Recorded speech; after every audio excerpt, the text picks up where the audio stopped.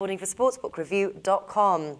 PokerStars' dreams of setting up shop in Atlantic City Casino have for the moment been crushed. The world's largest online poker room had recently submitted its application to the New Jersey Division of Gaming Enforcement, seeking a green light on their purchase of an Atlantic City Club Casino hotel.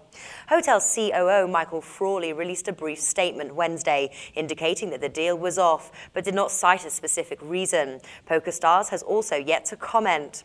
You'd be hard-pressed to find someone happier at news of the failed deal than State Assemblyman Ralph Caputo, who, according to Washington Post, had the following to say. PokerStars is a firm with a sordid history of criminal accusations of illegal gambling, money laundering, bank fraud, wire fraud. The firm's way of conducting business threatened to undermine the integrity and public confidence that Atlantic City has worked diligently to build since the enactment of the New Jersey Casino Control Act, enacted in 1977. To become involved with a company like this one would have been an insult to everyone who has undergone scrutiny to work or do business in the casino industry over the last 30 years. PokerStars was hoping to complete the acquisition, as it would allow them to capitalize on New Jersey's recent passage of legalization, permitting internet gambling, including online poker, to be conducted by licensed Atlantic City casinos.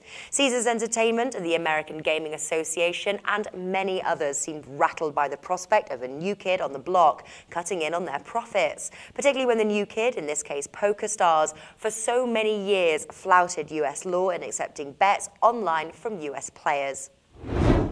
In other news, Station Casinos is the first to go live with online poker in Nevada, following the state's legislation of online poker this February. The site, ultimatepoker.com, may only be accessed by those physically present in the state of Nevada. A 30-day temporary license has been granted to the operation, such that it can work out starting kinks and glitches. It is expected that there should be no major issues, that a formal license will be granted to the poker site.